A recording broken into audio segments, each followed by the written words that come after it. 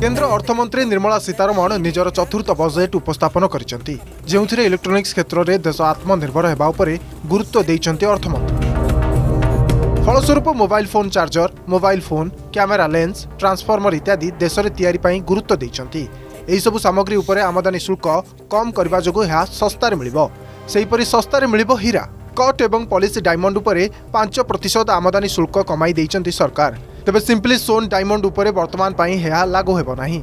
यह सह हिंग, कोकोबिन, मिथाइल अल्कोहल, विदेश आसुवा मेसीन, कपड़ा एवं चमड़ा सामग्री, कृषि उपकरण, जोता, चप्पल, पैकेजिंग पाई आवश्यक डब्बा, जेम्स एवं ज्वेलरी सस्ता हेबो। सेहीपरि स्टील स्क्रैप उपरे आमदानी शुल्क कम होइतिबारु स्टील सामग्री गुड़िक सस्तार मिलिबो। पेट्रोलियम उत्पाद जेमिति कि मिथानल, एसिटिक एसिड आदि सामग्री उपरे आमदानी शुल्क कम होइतिबारु एसबु सामग्री सस्तार मिलिबो। Electronic manufacturing has been growing rapidly. Customs duty rates are being calibrated to provide a graded rate structure to facilitate domestic manufacturing of wearable devices, hearable devices and electronic smart meters. Duty concessions are being given to parts of transformer of mobile phone chargers and camera lens of mobile camera module and certain other such items.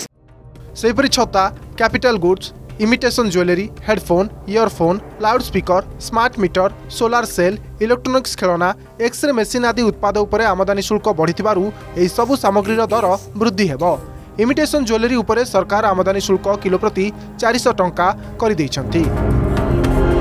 Report Argus news.